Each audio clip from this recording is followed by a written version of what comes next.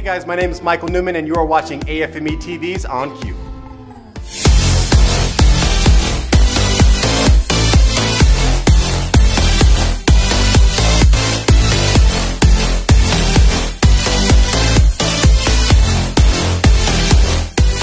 Hey guys, welcome back to AFME TV's On Cue. I'm your host, Michael Newman, here in Nob Hill Studios, and in with us today we have Mr. Dave Lamar, all the way from the Philippines. Yes, sir. And he is a songwriter, singer.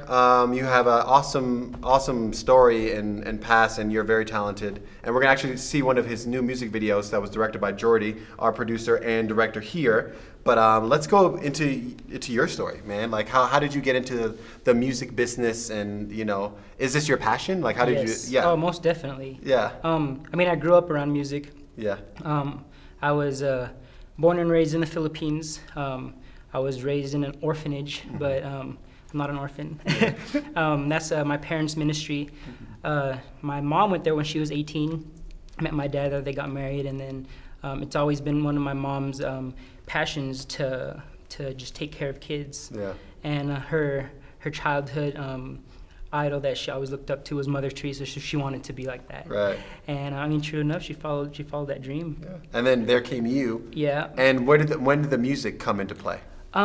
Well, my mom would she started out in like jail ministry before the orphanage. So she would go there, and she knew how to play the guitar, but just a couple chords. But then I picked up that. She taught me how to play the guitar. And then eventually I passed her up, and I started playing the guitar for her and stuff like that. But then when the kids came along, just music was just always, we had the kids sing songs before dinner, before breakfast, and just music was just always there.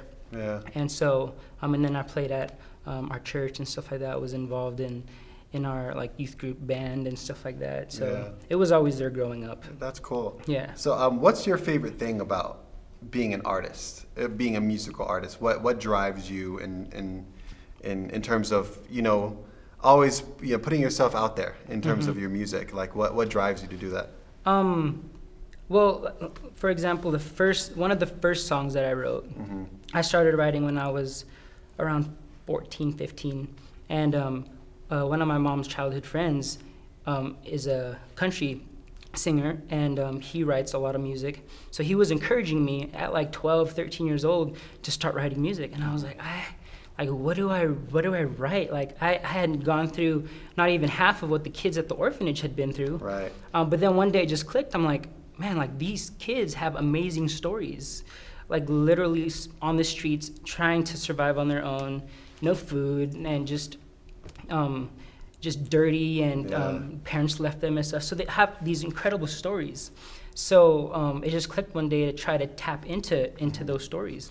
And creatively tell that story. And exactly. Wow. And so I think it's definitely a gift, because it's just something that just comes very natural to me, where I'm able to just tap into someone's story and sort of be able to write it and tell it as if I went through it. But it's just being able to, I guess, emotionally connect on a different level with empathize. With that person. Yeah. Totally. So for me, that's one of the cool things about is when I write something, and then someone is like, "Oh my gosh, like that's my story." Wow. And it's funny because the story that I wrote about the kids, this man that had been encouraging me all this time to write, when I sang it to him for the first time, he was in shock. Wow. And then he like left the room, and I was like, "What, was it not very good?" So I was like kind of nervous. He goes up to my mom and he asked him, "Did you tell him like anything about my past and anything about like what I went through as a kid and stuff?" Wow. Mom was like, "No, not really." Like, because that song was exactly, and it's actually it's called "Desperate for Love," and it's up on YouTube. So if you guys wanted to listen to that, but so that's what sort of brings me joy as a songwriter. When people can connect to it. Yes, exactly. And totally. when I'm able to sort of write something that I didn't go through personally, because there's a ton of different songwriters. So there's those songwriters that write as if it's their diary. So they write from personal experience. Yeah.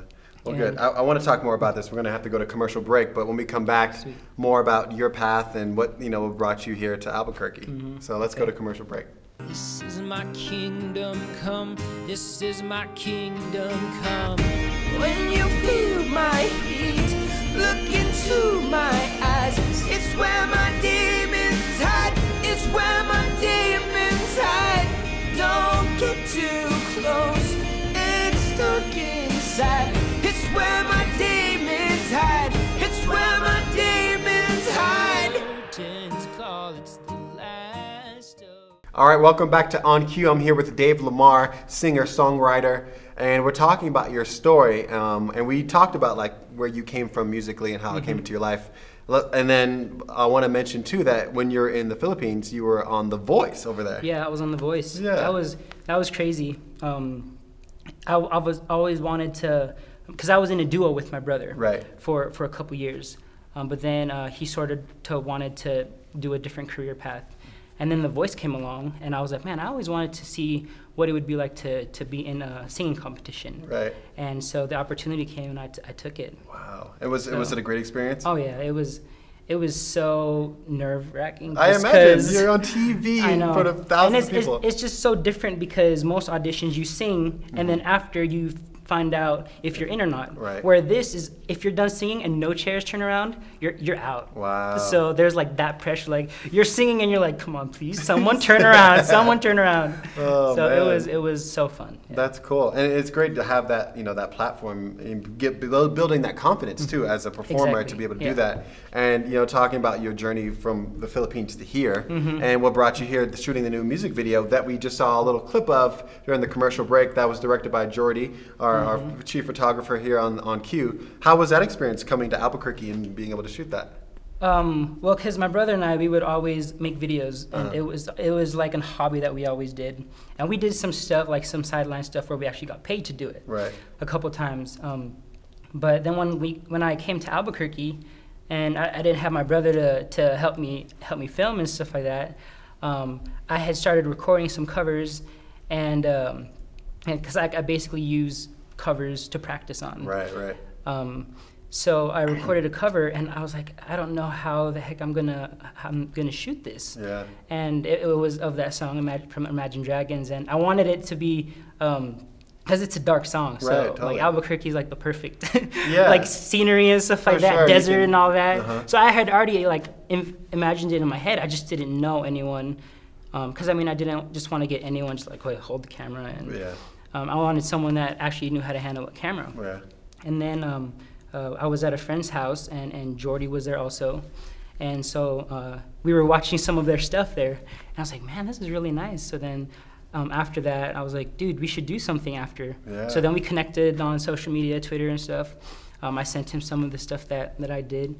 And then I was like, and then one day he commented on one of my Instagram photos and was like, dude, let's do something. Yeah. He's like, I'm free this Sunday. And that was Super Bowl Sunday. Yeah. Wow. So it was like, okay, let's do it. So then we meet up at like 6 a.m. By 12 o'clock, right before the Super Bowl started, it was already done. Wow, that's pretty quick for a music video. It was pretty good, Jordy. Fun, yeah. That's awesome. And then also another project that both of you guys are working on, the new film that's coming out in this pre-production, A Man Named Paul. Yeah. You're going to be doing the soundtrack for that. Yeah. So then, after that, because we have that connection with film and music and stuff. So he asked me one day, he was like, dude, could you write a song for this short film that I'm doing? And I was in Kansas at the time. I was like, yeah, sure, dude. So he sends me not even the script. He just sends me like 2 sentences basically of what the film is about. And the next day, I wrote the whole thing. That was it. And I sent it to him, and I was like, I hope this works. And he was like, dude, that's like 100% of that's awesome. of what it is. So It's the first time I'm doing something like this. Wow. So I'm excited too. Yeah, it's like a new endeavor, and it's cool to have other creative people that you can kind of cooperate and have that synergy with. Yeah, you know exactly. what I mean? So that's great. We're looking forward to that. I know that's in pre-production now, and be on the lookout for that for AFME next year. Thank you so much for being with us. We really appreciate you being with us and sharing your craft with us and sharing your story. My pleasure. And we look forward to seeing you in your future endeavors, maybe being on The Voice in America. Who knows? Hey, you never know. Yeah? Well, great. Thank you so much, Dave. And thank you guys so much for being with us. I'm your host, Michael Newman, and make sure you go to abqfilmx.com for more information.